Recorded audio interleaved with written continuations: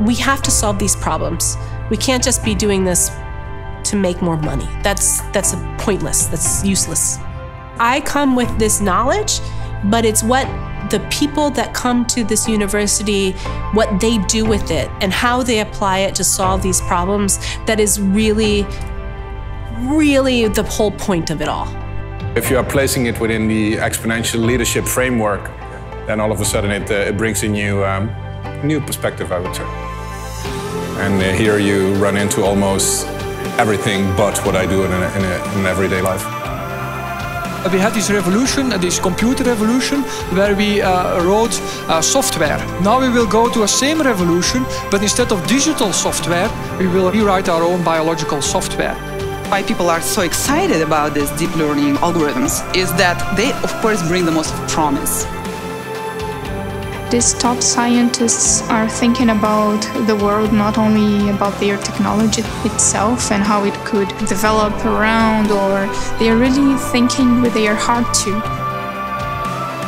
Essentially what we're seeing in the world today is this new environment in which software is eating the world.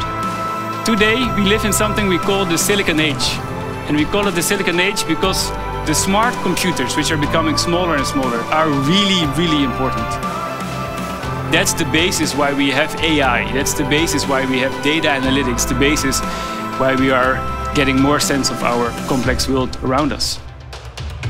The speakers itself were of such a quality, but they gave me such a different insight and perspective into the matter itself, so they took away quite some exponential learning to really deeply understand what the topic is about. My brain is really overloaded with lots of inspiration.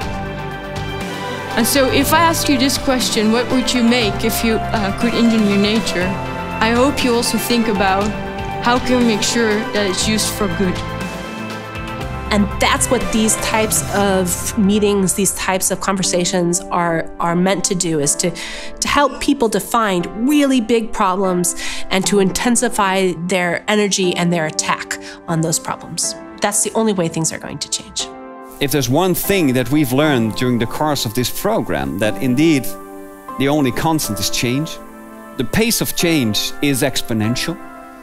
So the way for you guys to lead in exponential times is to actually embrace the change, to become the change you wish to see in the world. And this is the wisdom of all of the world. If it is to be, it is up to me. Thank you.